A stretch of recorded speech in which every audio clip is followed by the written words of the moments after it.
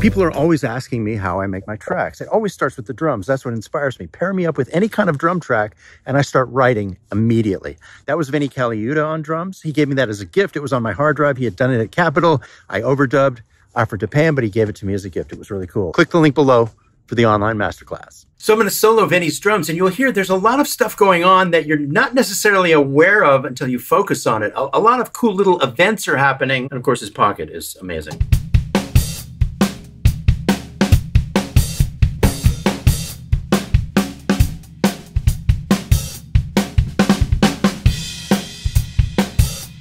So I've been listening to Johnny Marr and the Smiths, in particular a song called How Soon Is Now, which is really one of their most amazing songs.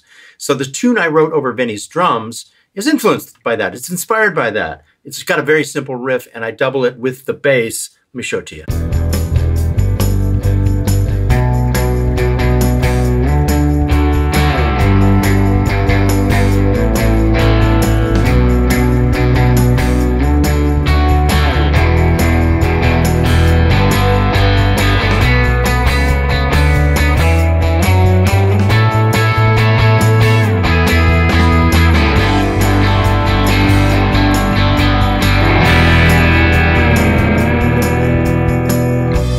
Like to do on songs like this is ambient parts, and so I'll take my Echo Park delay, could be any delay, and get the infinite setting, that repeats that are just keep cascading, and then I turn that on, I darken everything, I turn down the tone and get this dark infinite delay that sounds like this.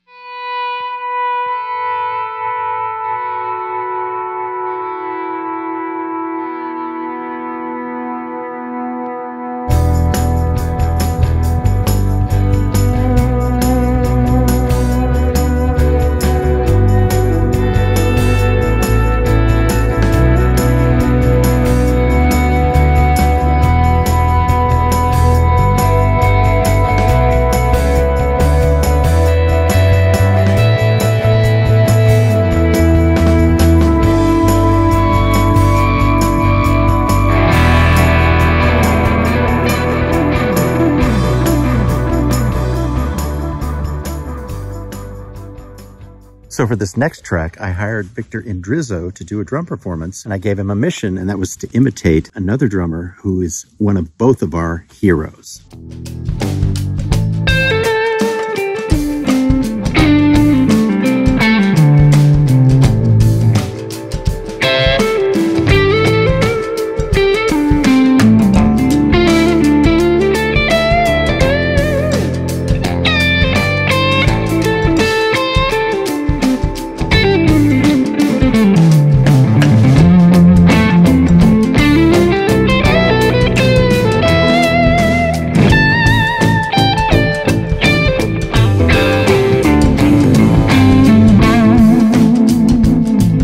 For this track, I hired my friend Victor Indrizzo to play drums at his home studio and send me the files. Another drummer that I've had the privilege of playing with is Jim Keltner. Jim Keltner was in a band for a minute called Little Village, but they did this one amazing track called Inside Job, and I've always loved this pocket that Jim did on this song. So I asked Victor to basically go after it. And Jim is a hero of Victor's, so I knew he would be honored to do it. Not only did he do it, he nailed it. He excelled at it, I think. He gave me 3 tracks of percussion too, which really add to it. Let me play it for you.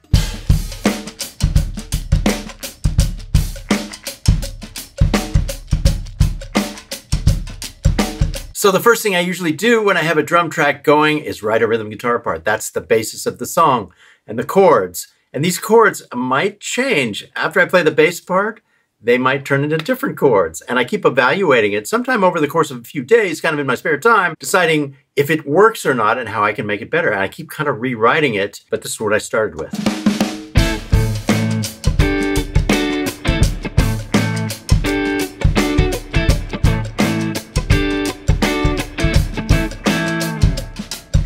And the turnaround was this.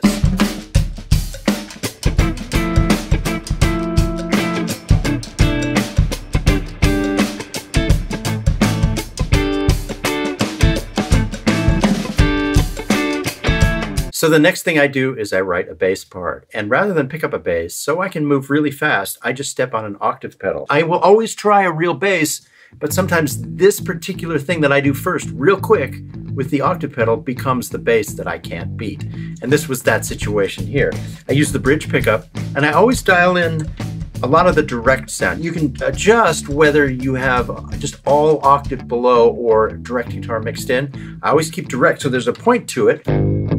So you get this combination of the real guitar and the fat octave underneath, and that really works. So the part for this went like this.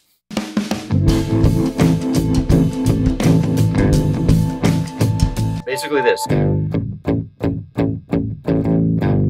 then I go to the 4, because it is a hybrid blues thing. Now, when you hear this music, notice that I actually gave up that rhythm part that I wrote. What happens is you write something, you write something else, you write something else. I'm talking about parts. And maybe the first part just gets put away because everything else that follows it is more appropriate. And in this particular situation, I preferred to get rid of that original rhythm part that actually defined the song as I layered new stuff. So what I've got is all this ambient guitar stuff and then this bass part. And that was better to solo over. And then the turnaround at the end, I really like because I kind of flash out on the bass and play a cool riff.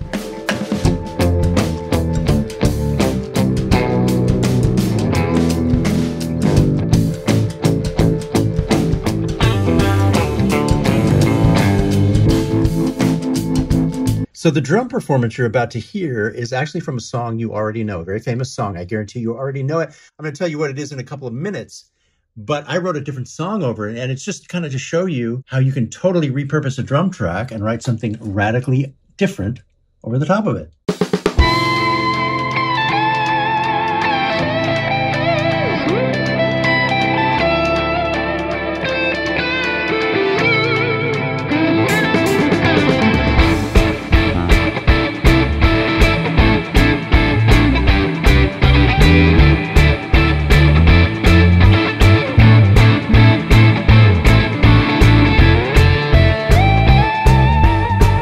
So I just wrote that song, and I wrote it over a drum performance that I've had for a long time, and it was a programmed drum part for Lagrange when I taught ZZ Top's Lagrange on my YouTube channel.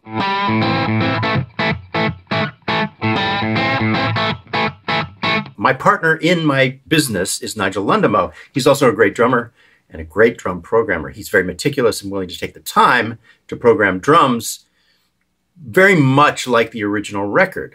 So you can recognize this. The great thing about writing over something like this is that they've created a soft section and a loud section, which is an arrangement. It's kind of a pre-existing arrangement that you can capitalize on. So I did a soft section and a loud section. It triggered me to actually do a good arrangement musically because they already did it. And you'll recognize it. Here, let me play it for you. Soft section. Loud section. So here's the resource for downloading drum loops. It was founded by Ryan Gruss. It's called Yurt Rock.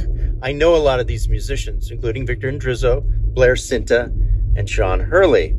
They're great, and the loops are great, and these guys get compensated fairly for their contributions. So I paid Victor Indrizzo a full session fee for the song I had him do for me. But there's another place where you can hire Victor Indrizzo. You can buy his performances on Yurt Rock. You can either subscribe to Yurt Rock monthly as a membership and get a new artist every Friday in addition to all the content that they already have, or you can buy individual packages one at a time, and the musicians get compensated properly for these things. Another favorite drummer of mine, Blair Cinta. You can buy his package also. The other thing about Yurt Rock is there are a lot of other musicians besides drummers, but they're playing with drummers. So in the case of Charlie Hunter, you get Charlie's loop, but you also get the great groove of Carter McLean.